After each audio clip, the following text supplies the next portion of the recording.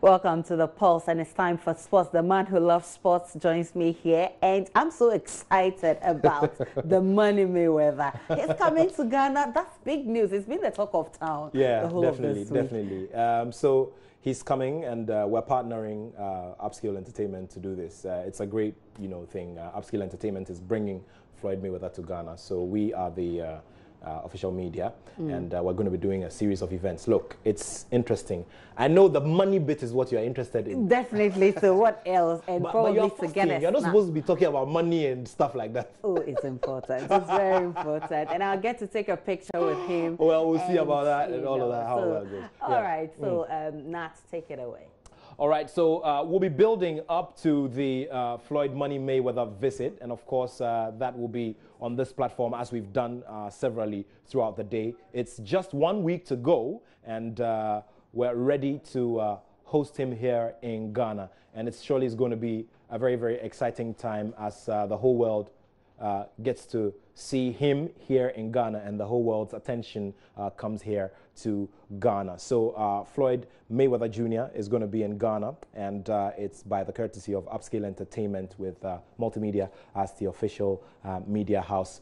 There's a big boxing night at the Bukom Boxing Arena on June 16th, and before that will be a motivational dinner where he will speak and inspire people on his life and how he's risen through the ranks from nothing to significance and global significance for that matter. So there's going to be more on all of our platforms, so you have to be monitoring us very, very closely as we do this. All right, so this is going to be on for a very long while between now and next week by now.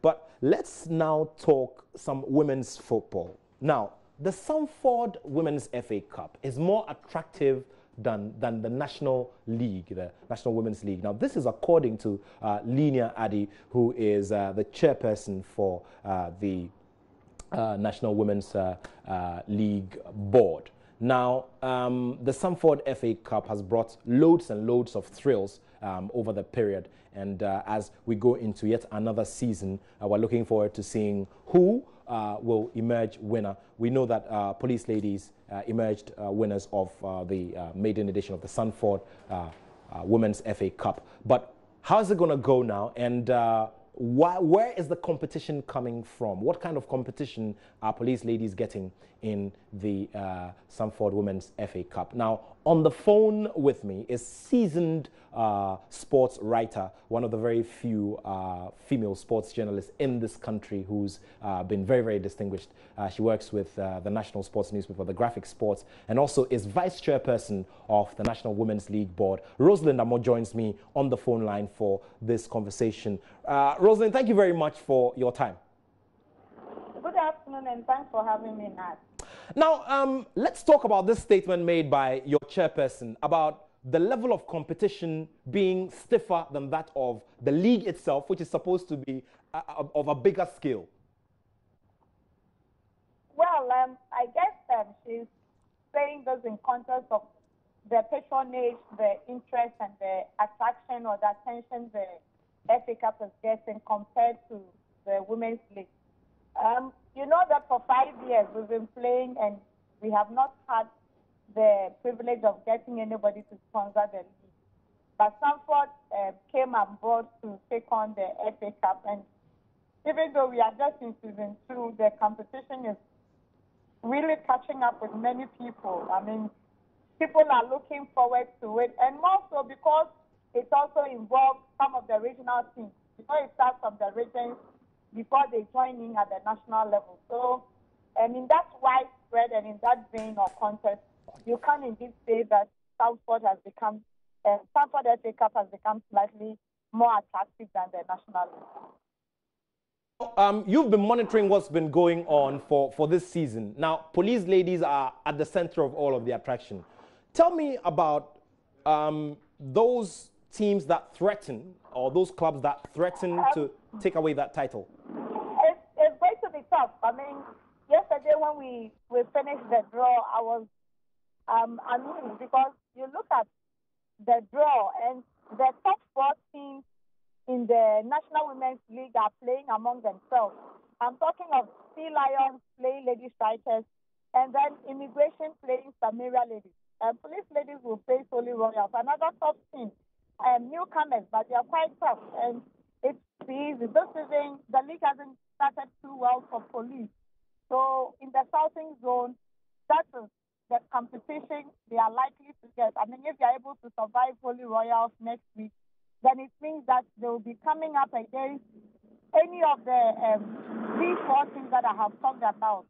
If you go to the Northern Zone, I mean, the challenge is even bigger.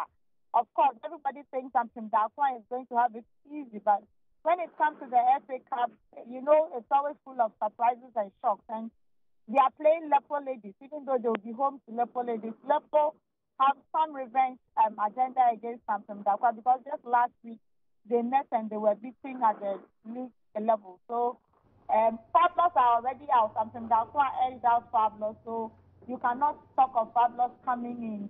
But there is a certain Ashtown ladies, there is a certain Prisons ladies, and even Northern ladies.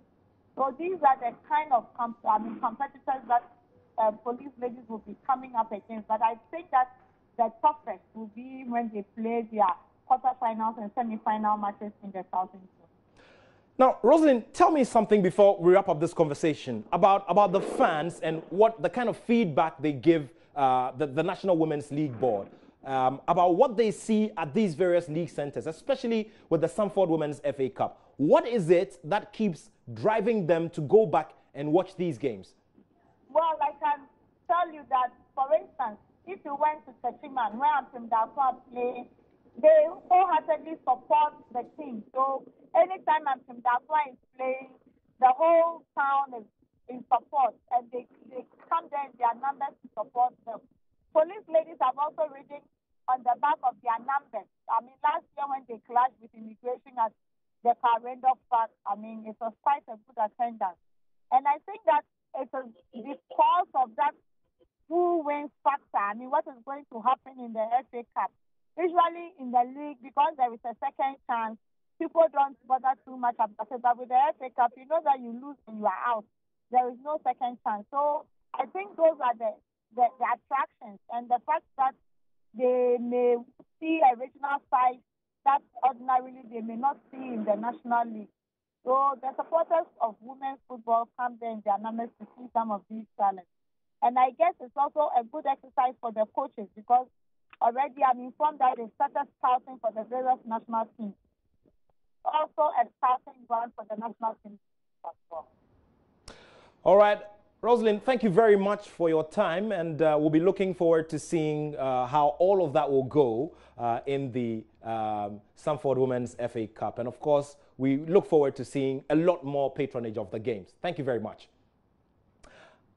All right, so we heard Rosalind Amo, who is a sports writer with the Graphic Sports newspaper, more importantly, the vice chairperson of the National Women's League Board, under whose watch the Sanford Women's FA Cup happens. There's going to be more in terms of following the games across the country and bringing you all of the updates. So just before we wrap it up, a very quick reminder that it's 7 days more to go for the undefeated tour of Ghana by Floyd Money Mayweather. It's put together by Upscale Entertainment, and Multimedia is the official media. Of course, it's proudly sponsored by Glyco General, Unibank, Golden Link Savings and Loans, and BabyJet Promotions.